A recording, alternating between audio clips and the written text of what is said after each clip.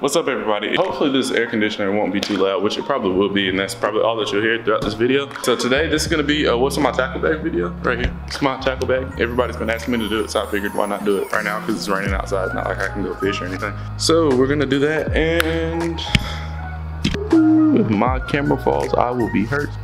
This video today is brought to you by water. Not any specific brand of water, just regular water. So thank you, water. Okay, so I guess I'll start with the bag. This is an Under Armour backpack. I got it from Dick's one Black Friday. It was, I wanna say it's rated like $40, $50. It was in the wrong spot on Black Friday, so I took it up to the register. I was like, hey, this is like $10 back there. And I paid $10 for it. So shout out to Dick's. All right, so I guess we'll start off with number one. This is an essential for me, my sunglasses. These are polarized sunglasses.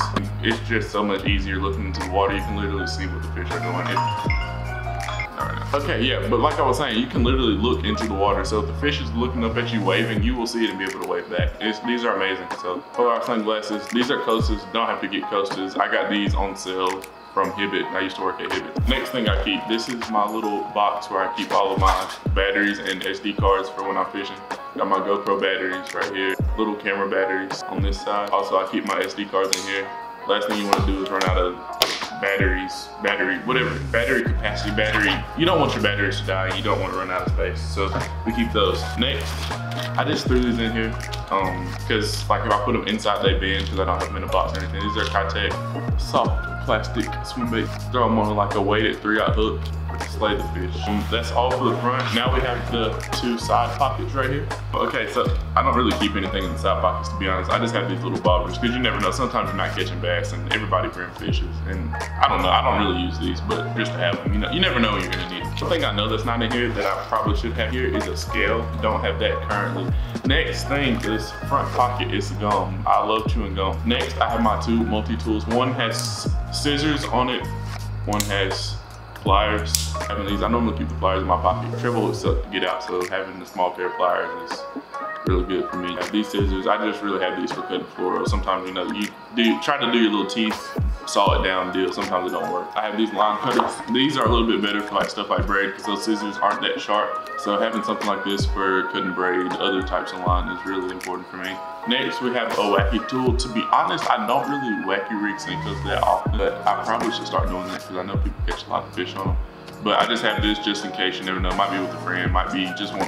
It might be a wacky rig day. You know, your friends catching fish on a wacky rig. Y'all are in a competition. You don't want to ask him for his wacky rig tool, so you have your own. Stuff like that. A Swiss Army knife. You gotta have the Swiss Army. Next, we have lighters. Funny story about these lighters. I didn't pay for either one of them. I just found them on the side of the road and I picked them up. Really use these for like burning braid. I just made one big flame. Did y'all see that? Look.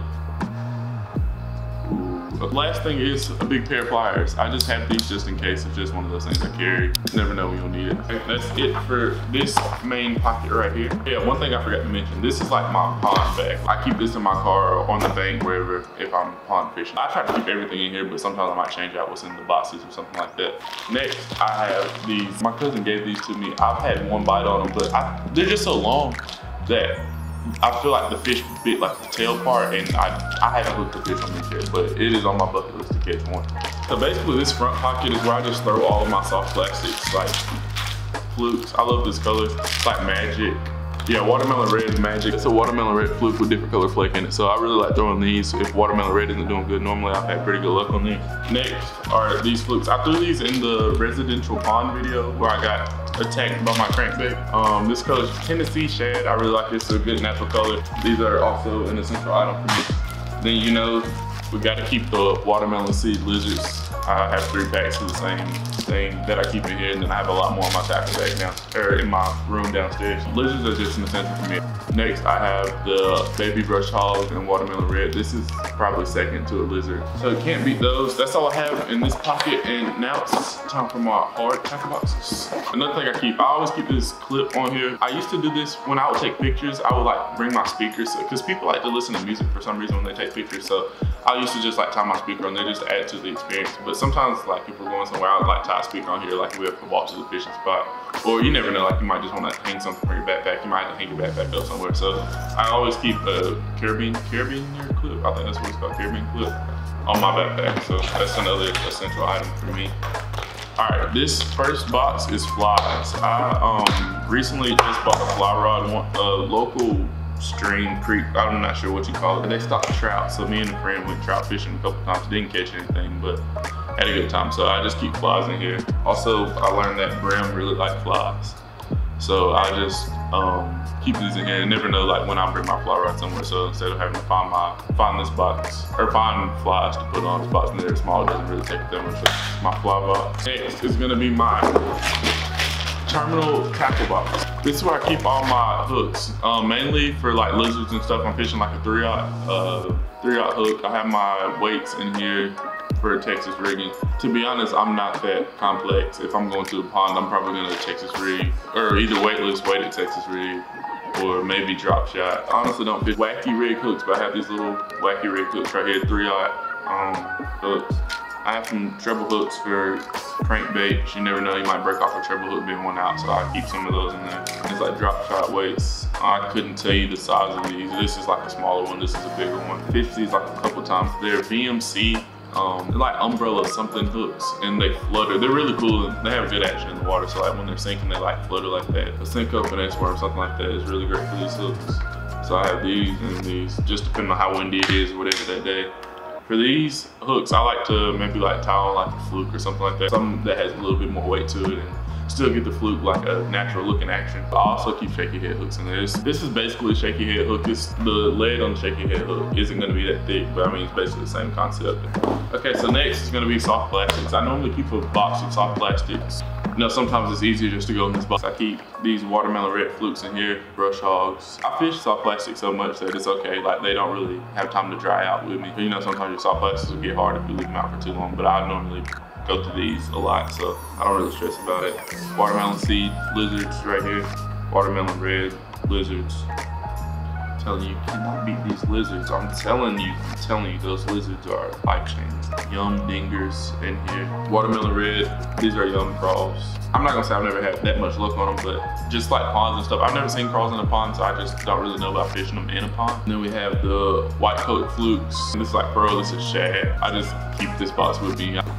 Next, this box really isn't that organized, but in here I keep my top waters, jerk baits, chatterbaits, crankbaits, just everything in here. This is just kind of like like if I had to just take one box to the pond, this would be my box right here. Keep my top water frogs in here. These are Lunker Hunt frogs. I like these. You can put y'all on the game right here. So what you do is you check Walmart's website and you go to the side, and you go to clearance, reduced price, and like special offer, something like that. And sometimes these frogs will be on here for like $2 or $3 a piece. So what I did one time, I bought like probably about 30 of them, and I have a lot of them in my room still. Be on the lookout for stuff like that. These are Savage Gear popping frogs. The last couple frogs that I fished in my video, they've been these. I got these from the Bassmaster Classic. They had a sale on these. You can get like 10 for 20 of those. I have a lot of frogs got black, white, just depending on what the conditions are that day. Next thing I keep in here is my bed jig. This is literally my go-to jig for fishing on the bed. I probably caught about 30, 40 fish on this one jig right here. This jig has just worked wonders for me. Like, I've caught some big fish on it, caught some small fish on it off the bed. If anything happens to this jig, I might actually cry. I have this jerk bait in here. This is for like cold early mornings, fishing slow. I like fishing with a jerk bait because they like the slower action in the water. I like it. Rooster tail. Honestly, I don't really fish these, but you know, these are kind of like a classic bait, so I just kind of keep them. Next, I have this chatterbait in here, white and chartreuse with Kitech swim bait on the back. I have just the all chartreuse one with the crawl on the back. Next, I love these little, they're like little booyah pond something. I don't know, these little spinner baits right here. If you're not catching any fish, they're kind of like a lizard for me. Like, they're so small and like the small fish will hit them. So we're not fishing for small fish, of course, when we go fishing. But if you're having a bad day and you just want to catch something, these little small spinner baits right here, I feel like these are very slept on. So you need to try one of these. Try one of these on, you might have some luck. So next, we have our crankbaits. I like to get my crankbaits from is Academy. Academy will have the, like, their brand, I don't know what it's called. It's the Academy brand of crankbaits. They'll have these on sale for like $1 a piece sometimes, and you can't beat that. This is like a sexy shad color. This is, I'm not sure, but it's a cool color. It looks good in the water. It has like a little holographic look to it. Then we have the lipless crankbait. I like fishing these also, along with rattle traps. I really like fishing rattle traps. The red lipless crank. So these chrome lipless crankbaits right here, I believe I got this from Dick's. This when I first started fishing, it was a Jawbone brand. I caught so many fish in these. Next I have poppers. This is one of the sunfish poppers. I probably fished this for about a day. I didn't really catch anything on it, but I just kind of wanted to see if it works or not. Next I have this, I believe is one of the Bass Pro branded white poppers. I've caught a couple fish on this. I really like poppers too for topwater. I'll get to my next favorite topwater bait in a second. It's another popper. This is one of the Dick's brand poppers. Okay, so this is a spook. Spooks, I really like these. I love this color. It's kind of like a bass imitation color, but this is the one I love to fish. Whopper ploppers. If you've never seen a whopper plopper, you need to go get one and try it out. I know a lot of people in Alabama fish these. It's a really cool topwater bait. This tail back here spins and like displaces the water. So I would definitely make a video on fishing one of these. All right, so my last box in here, this is just kind of some extra lures I threw in here.